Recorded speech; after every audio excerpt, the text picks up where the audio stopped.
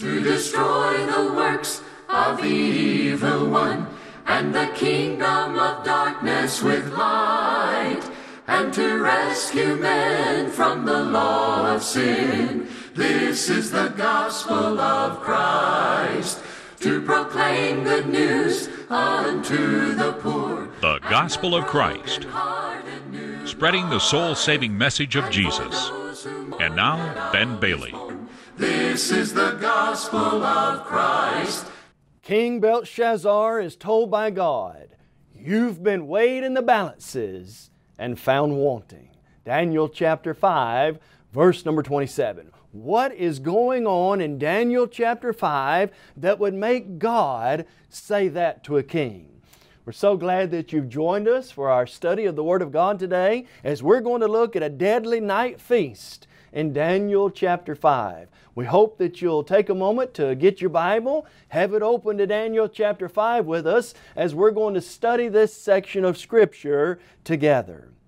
Friend, we're bringing this lesson to you from members of the Church of Christ who are concerned about men and women across the globe hearing the message of God and being encouraged by the Scriptures. Those Christians in your area would love for you to visit with them. The Church of Christ would love for you to come to their worship or their Bible study. If you know members of the Lord's church, they'd be glad to talk to you about the Bible. And friend, at this evangelistic work, the Gospel of Christ, we'd also like to encourage you in your study of the Scripture. Please check out our website. The address is thegospelofchrist.com. We've got a host, a large variety of good Bible study material from our website. You can access written material as well as audio and videos of all of our lessons and many past lessons that we have online. We want to encourage you to download our app on your phone, whether for Android or iPhone. You can download it from the App Store, the Play Store. Please do that. As well as if you'd like to have a copy of today's lesson, you can request those from our website or by calling us or mailing to us or sending us a letter at the end of this broadcast. The information can be given. Now let's direct our attention to what's going on in Daniel chapter 5. Backing up just a minute, in Daniel chapter 4, King Nebuchadnezzar had to learn a hard lesson. The kingdom of God, God rules in the kingdoms of men and gives it to whomever He pleases. Daniel chapter 4, verse 25. Nebuchadnezzar also learned that Daniel's God is the true and living God, and that God must be revered and respected, or there will be consequences to that. Now it's a shame that what Nebuchadnezzar learned, he never taught this lesson to his son. It could have saved him from a deadly night feast in Daniel chapter 5, verses 1 through 31. And so Belshazzar in Daniel 5 is having this big party. Everybody's there, everybody's partying, it's a great scene, and then the hand begins to write on the wall, "Mene, mene, tekel, upharsin. You've been weighed in the balances and found wanting." And as a result, God brings judgment upon Belshazzar for his life and the things that he's done that are not according to the Scripture. Now, from this deadly night scene in Daniel chapter 5, we want to ask, what lessons can we learn from the foolishness and the folly of Belshazzar? What practical truths can be applied from this Old Testament text that are practical for the Christian age? And what will this do? What can these lessons do to help us be more faithful to Almighty God? Friend, here's one of the first and so practical of a lesson today for the child of God. Men must never, men and women, people must never underestimate the foolishness and the folly of sin and alcohol. Look in Daniel chapter 5, verse number 1. I want you to notice the folly of this. Belshazzar, the king, made a great feast for 1,000 of his lords and drank wine in the presence of the 1,000. Now Belshazzar is going to come under the influence. And here you've got all these lords, all this great feast, all the pomp and the prestige that goes with that, and everybody's drinking in this big party. And bad things are going to happen to Belshazzar and a lot of people because of that. Friend, we mention this because it's such a relevant and practical point today. The Bible warns over and over again of the folly of letting oneself come under the influence of alcohol. Do you remember Proverbs 20 verse 1? Wine, what is it? It's a mocker. Strong drink, what is it? It's a brawler. What about the person who gives into it? He's not wise. That's what the Bible says. Ephesians 5:18 says, do not be drunken with wine, wherein is dissipation. Now, I want to illustrate this from a couple of people in the Bible who really exhibit some things, who show us some things that happened to them that were it not for being under the influence, probably wouldn't have happened. Genesis chapter 9, we learn that Noah had some things done to him sexually that wouldn't have been done had he not been drunk on wine. Molestation, things like unto that. Noah got drunk and he was taken advantage of. Genesis 19, Lot's 2 daughters want to have children. They don't have husbands, so they make the plan, let's have our father impregnate us. They know he wouldn't do that in his right mind, so they get him drunk. And as a result, again, bad things happen because of that. When you read the Bible, over and over again we're taught, wine is a mocker, it's a brawler, you're not going to be wise if you use that. The Christian is warned to stay away from the influence of alcohol, and the majority of what you read in Scripture is negative and is not going to help the child of God. Now, let's learn another lesson from Daniel chapter 5 that is very powerful today, and that is, don't be disrespectful or irreverent toward God and holy things. Look in Daniel chapter 5, verses 2 and 3. Notice what the Scripture records here. While Belshazzar tasted the wine, Belshazzar gave the command to bring the gold and silver vessels which his father Nebuchadnezzar had taken from the temple which had been in Jerusalem, and the king and his lords, his wives, and his concubines might drink from them. Then they brought the gold vessels that had been taken from the temple of the house of God, which had been in Jerusalem, and the king and his lords and his wives and his concubines drank from them. And so here you've got Belshazzar. He feels like he's the most powerful force in the world. He feels like he's on top of the world and nobody can bring him down. Let's bring the cups of the nation who thought they were the nation of the living God. And let's take those gold and silver cups and let's fill them to the brim with alcohol. And let's, in showing and disrespect for them and their God, let's drink out of those cups. Well, they did that. There's no doubt that they thought they were doing the right thing and thought they were being very powerful. But you know, it was great disrespect for God and for holy things. And friend, when you read about what's going to happen in Daniel chapter 5, their day of reckoning is going to come. Why? Because they were disrespectful to God, to holy things, and to His Word. Proverbs 28 verse 14 tells us that we've got to be careful not to disrespect God. We want to respect His Word and listen to what God has to say. We need the attitude of Moses in Exodus 3, who when he's presented by God, he takes the sandals off his feet because he's not even worthy to be there. I want God to know by my life, we want God to know by our life that we honor Him, that we respect Him. We don't want to make light of God or the church or holy things or worshiping God. You know, if we're not careful, we can be irreverent toward God today by our actions and by our attitude and by the way we relate to other people. Belshazzar ends up regretting his decisions later, and let's make sure that we live a life that brings honor and glory to God and shows Him the respect He is worthy. All right, now let's look in Daniel chapter 5, and I want you to notice in verse 4, another lesson that we learn from this text is that paganism and idolatry and worshiping false gods is so futile. Look in Daniel chapter 5, verse number 4. It says, they drank wine and praised the gods of gold and silver and bronze and iron and wood and stone. Here they're not only making fun of God, they're praising all these false gods that they've made with their own hands. Now you're going to notice in just a little bit that their idolatry and paganism doesn't profit them when it comes time of reckoning with God. Friend, in our world today there's a lot of people who worship other gods. whether it be Hinduism, whether it be Buddhism, whether it be other religions of the world.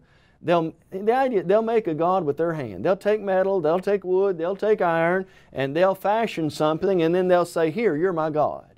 Well, the creature is worshiping the Creator. We're not worshiping the Creator, we're worshiping our own creation more than we do God, who is really the one who's worthy to be worshiped forever, Romans chapter 1 says. And so just like in Acts 17, when Paul went into Athens, there on Mars Hill, he saw all those gods and he was moved to proclaim the true and the living God. We need as well to avoid idolatry and paganism at all costs. It cannot save one in the last day.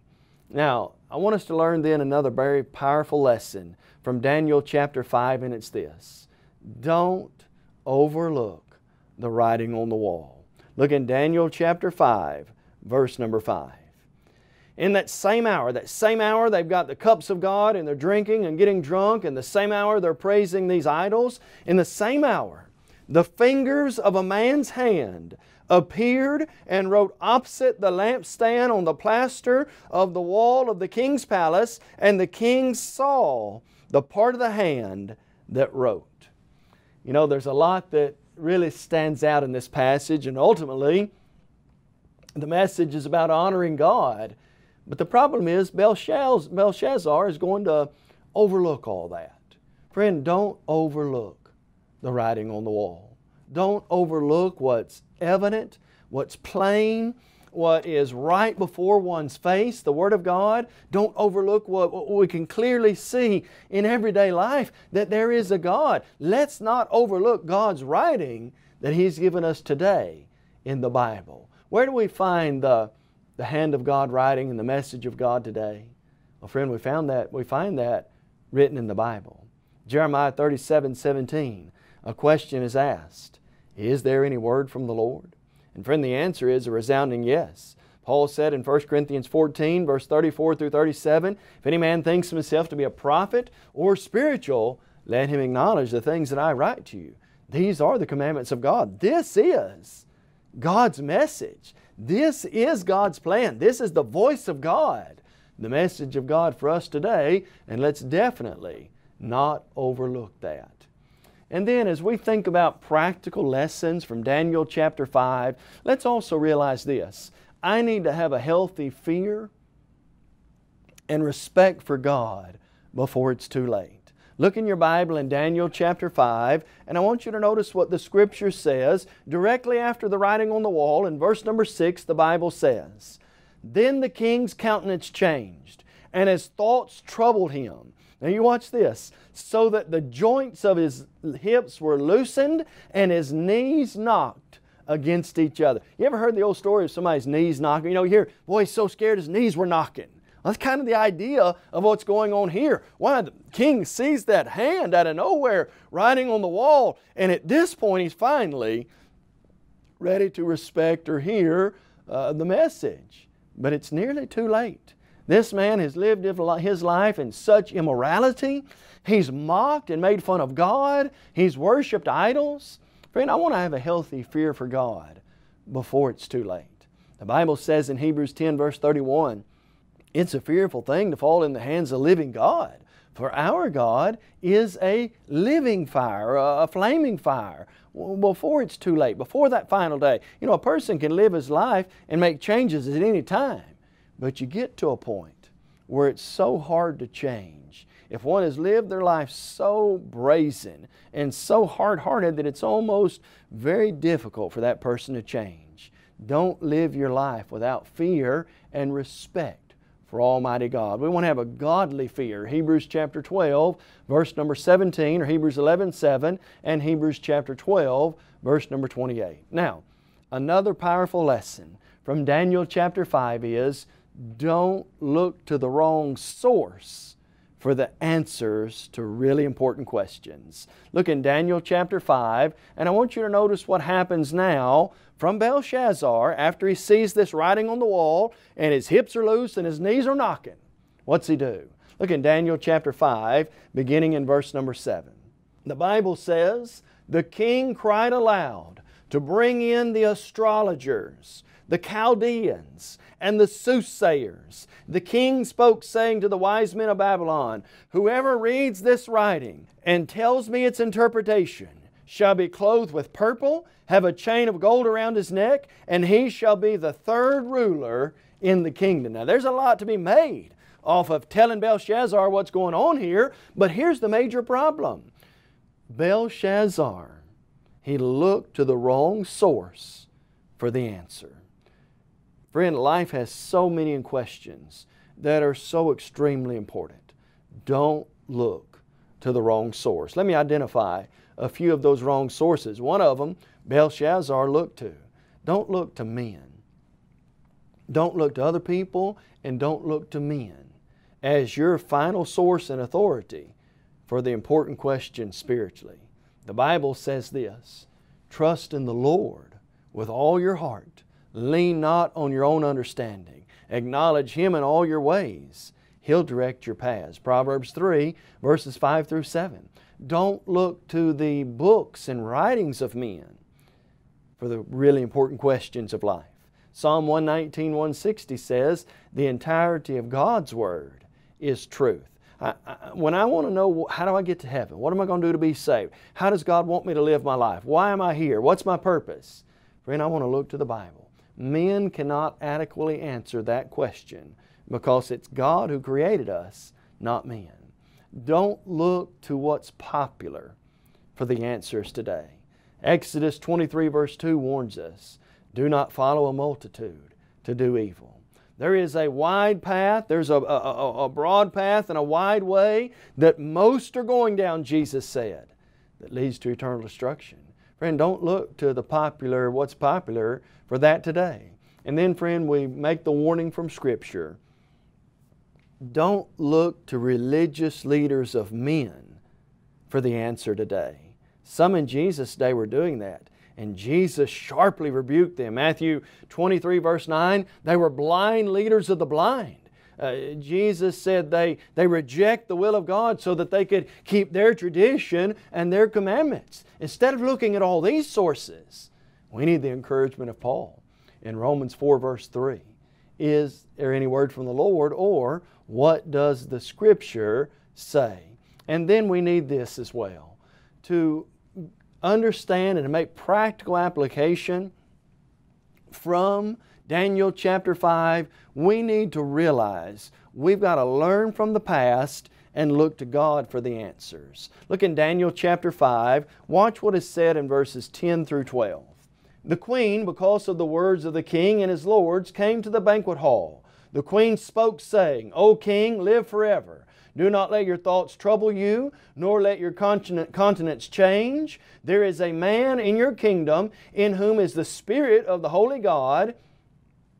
And in the days of your father, light and understanding and wisdom, like the wisdom of the gods, were found in him. And King Nebuchadnezzar, your father the king, made him chief of the magicians, astrologers, Chaldeans, and soothsayers, inasmuch as an excellent spirit is in him, an excellent spirit, knowledge, understanding, interpreting dreams, solving riddles, and explaining enigmas were found in this Daniel, whom the king named Belshazzar. Now let Daniel be called, and he'll give you the interpretation. You know, one of the things Belshazzar had to learn here is learn from the past and look to God. There's already an answer. There's a man who can answer it. He's already proven. He's the prophet of the true God. He proved it to your father. Bring him up. Let him give the answer on these things. And so Daniel is called up. Daniel comes before the king. His character is unimpeachable. He's a good man of God, and he's doing what's right because it's the right thing to do in following God. But Belshazzar is a very prideful man, and he doesn't want to hear the message of God. He wants to do it his own way. I want you to notice another important lesson we learn is don't let pride get in the way. Look at Daniel chapter 5, and I want you to notice how the text reads in verses 17 through 23. Then Daniel is called, and Daniel answered and said before the king, let your gifts be for yourself. Give your rewards to another. Yet I will read the writing to the king and make known to him the interpretation. O King, the Most High God gave Nebuchadnezzar your father a kingdom and majesty and glory and honor. And because of the majesty He gave him, all peoples, nations, and languages trembled and feared before Him.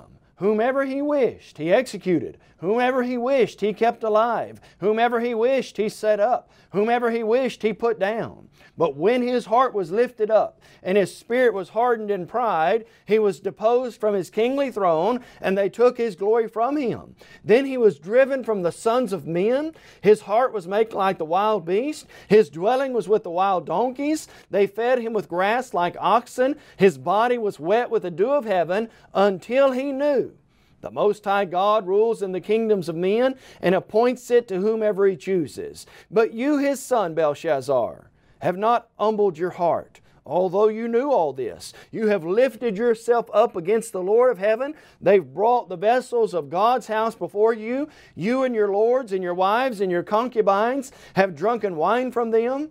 And you have praised the gods of silver and of gold and bronze and iron and wood and stone, which do not see or hear or know. And the God who holds your breath in His hand and owns all your ways, you've not glorified. Daniel speaks very candidly to King Belshazzar. Your heart's prideful. You knew all this. You had heard the stories. You knew what had happened. You knew where your father's power came from, and yet you still mocked the true and living God, and you didn't give honor and glory to Almighty God. Friend, don't let pride and don't let things of this world get in the way of putting God and heaven first. There's a way that seems right to a man, but the end thereof is the way of death. Proverbs 16 verse 25.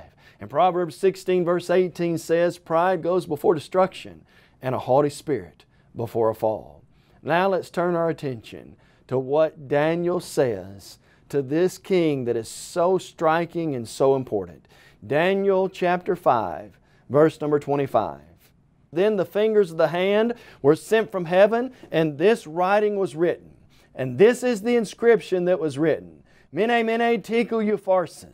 This is the interpretation of each word. Mene, God has numbered your kingdom and finished it. Tekel, you've been weighed in the balances and found wanting. Perez, your kingdom has been delivered and given to the Medes and Persians. Then Belshazzar gave the command, and they clothed Daniel with purple, put a chain of gold around his neck, and made a proclamation concerning him that he should be the third ruler in the kingdom. Listen to verse 30.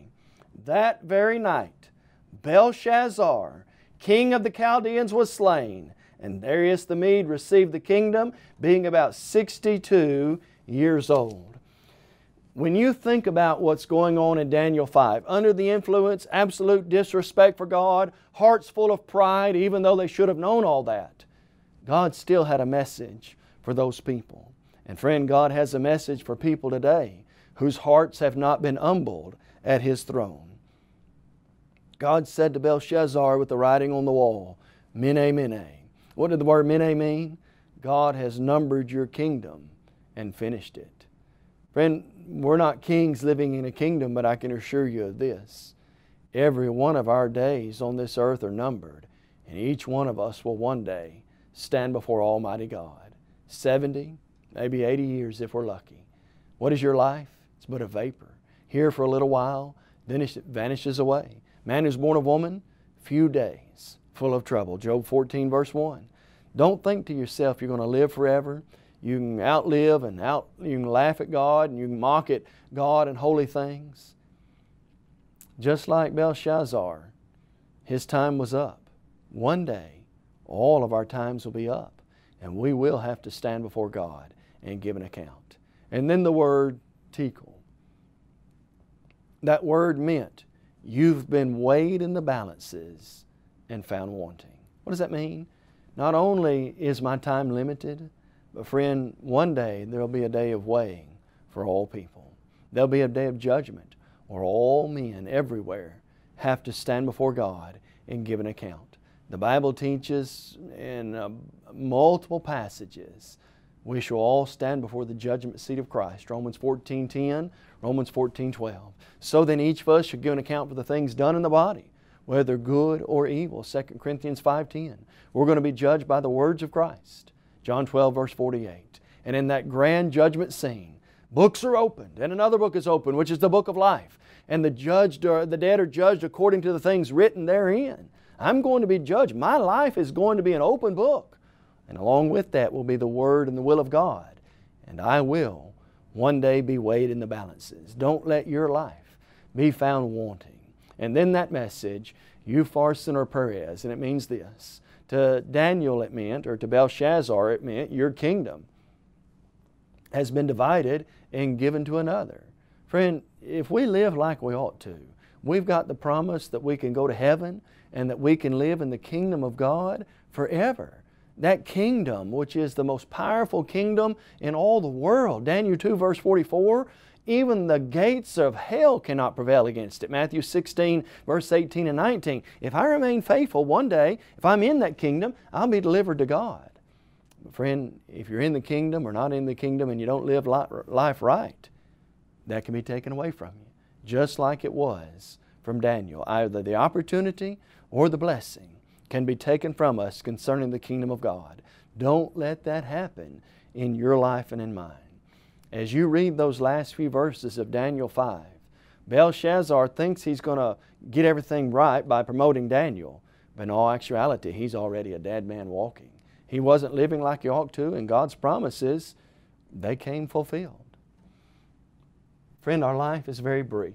God has made the promise that He wants every one of us to live in heaven with Him for all eternity. The main lesson to learn from this deadly night feast is, I've got one opportunity. Don't squander it. Don't waste it. Don't live it in rebellion to the will of God. Instead, make use of the time and opportunity that we have to serve God, to glorify Him, and to live in such a way that when that day of weighing comes, that I'll be found right in the sight of God. Our hope and prayer for you today is that your life is being lived in such a way that it brings honor and glory to God. May each of us give our lives to the gospel of Christ and live in such a way that we want God to be seen magnified in us every day.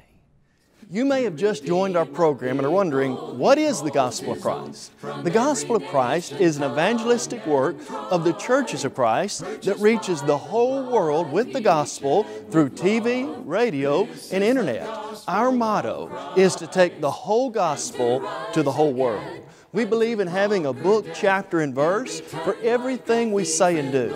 And unlike many religious groups today, we're concerned about lost souls, not your wallet. This is the gospel of Christ. We encourage you to visit thegospelofchrist.com for a host of Bible study material, well as audio and video copies of our lessons. If you would like to have a copy of today's lesson, please visit our website and fill out a media request form. Or you can email us at mail@thegospelofchrist.com. Call us toll-free at 1-855-458-3905. Or write to us at P.O. Box 788, McMinnville, Tennessee, 37111. The gospel of Christ.